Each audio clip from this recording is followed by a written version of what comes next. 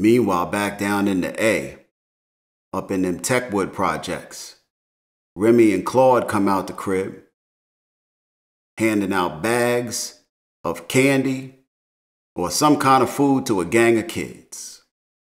I guess that's for them to sell. They not really clear on that.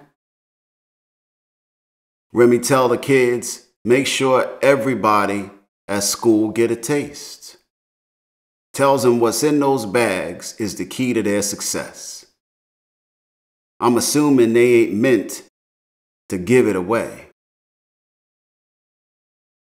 But it is meant to share in some form of fashion. Maybe free, maybe for pay, maybe to set them up with some samples. For later, I don't know. It ain't super clear. But Remi is presented as a man that looks out for his people, his community. Seem like he looking out for these young kids. Tells them they the young hustlers of the future.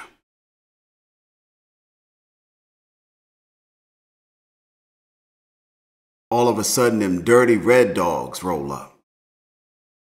1 to the 2, the 3, the 4. Them dirty red dogs done hit the door and they got everybody on their hands and knees, and they ain't gonna leave until they find them keys. You know that old goody mob, them red dogs. Red dogs pull up, check the kids' bags, let the kids leave, then commence to whipping Remi